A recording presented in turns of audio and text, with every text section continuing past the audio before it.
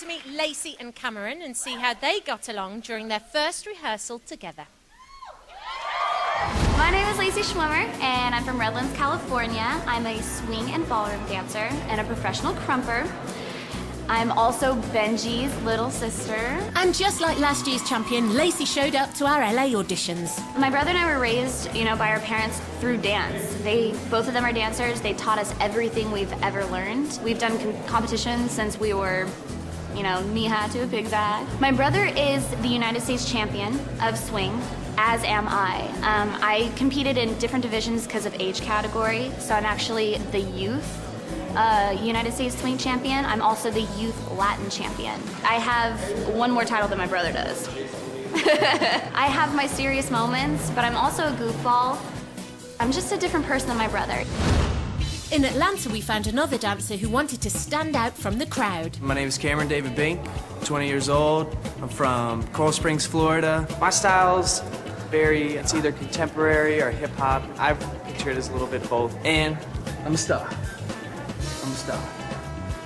Yeah, I'm an entertainer on the weekends, dance at parties, get old ladies up to dance, just make sure everybody's having a good time. Grandmas love me. They think I'm so cute, they want to pinch the cheeks, and I just take them by the hand, we just dance around, do a little funky monkey action, My style's very free, and that's how my movement is. So, you feel good, you dress good, dress free, and you're gonna feel free, and you're gonna dance free. And that's what I'm here to do. Good look, good dancer, passionate, everything that we need for the show. So one mixes hip-hop and contemporary, the other does swing and Latin ballroom. This week, they're coming together to learn from Mia Michaels.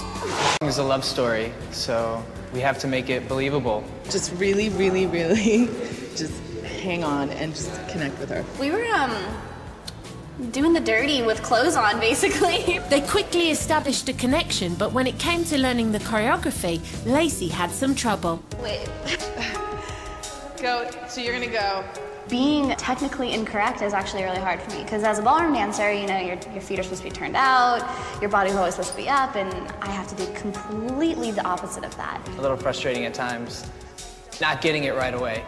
Her vision is just so intense, and you can only hope that you get half of it.